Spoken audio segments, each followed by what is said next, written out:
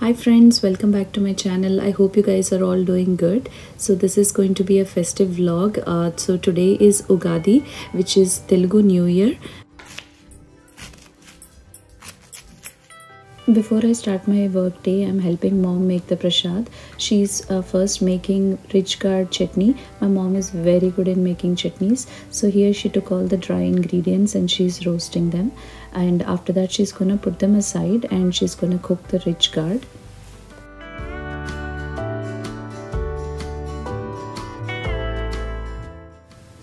Now just blend the dry ingredients and after that add the rich gourd to it. So make sure that you do not blend the rich gourd too much. It has to be chunky.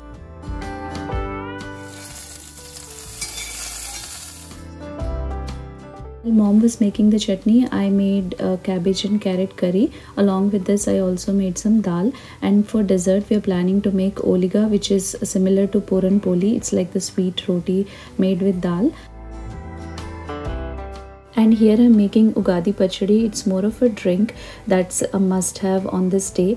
To make this, I've used 6 different ingredients, and each ingredient represents, the different emotions of life or different flavors of life.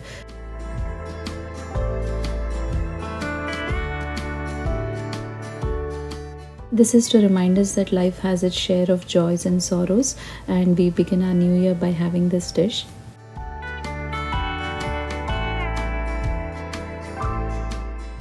Both my kids have spring break, so they are home the entire week. It's very rare that everybody is home for a festival because most of the days the festivals fall on a working day and we get to celebrate only in the evenings once everyone is back from office and school. And this is my new Puja Mandir. So I got this online from Wayfair, and I was looking for a Puja Mandir that had doors on it, something with a little bit of carving on it and something that blends in with the rest of my decor. So basically I set this up in the guest room downstairs. I don't have a separate room for the Puja Mandir, so that's why I wanted something that blends in.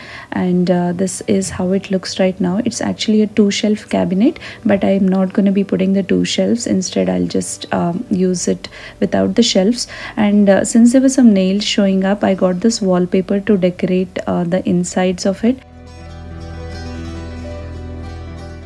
I was looking for a wallpaper that has the Indian vibes to it, so I chose this one. I got this from Amazon, and then I got the white wallpaper for the background. There you can see I put the white on the back. I'm also planning to put it at the bottom because I felt that maybe there's too much of design.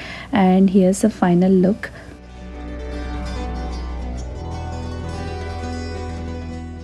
I got all the idols from India on my last trip. These are all copper idols. So far they've been very easy to maintain. They're not turning black.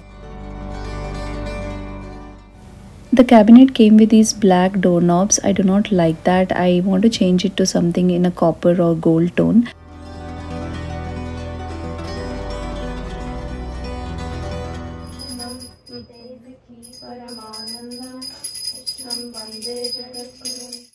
We offered the prasad to God, and then we did some prayers, and then we had our lunch, and we are planning to make the dessert in the evening because I had a busy day at work, so I couldn't find the time to help out my mom.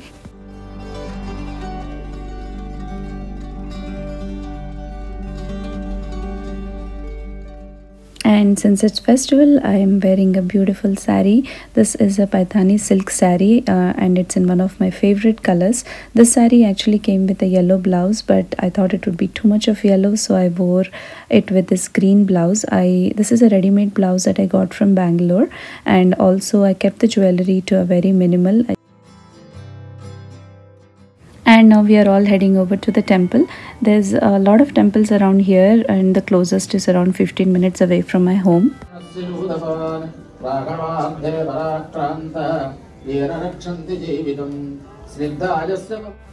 The temple usually gets very crowded around 7:38, but we went a little early because the kids had some class in the evening, so we wanted to wrap up the temple visit before their class. And once we got back from the temple, we made the dessert. So like I said, this is called oliga, and or it's like puran poli or sweet roti that's made with chana dal. We did all our preparations in the morning itself, like we had soaked the dal and we boiled it for around 10 minutes in the Instapot, but we couldn't find time to prepare it in the morning, so that's why we are doing it in the evening after we got back from the temple.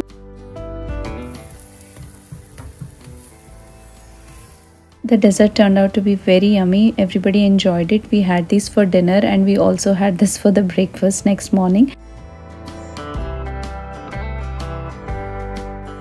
Do let me know your thoughts on the new Puja Mandir in the comment section. I hope you guys like this vlog and the new Puja Mandir. I'll see you guys with another video very soon. Take care. Bye bye.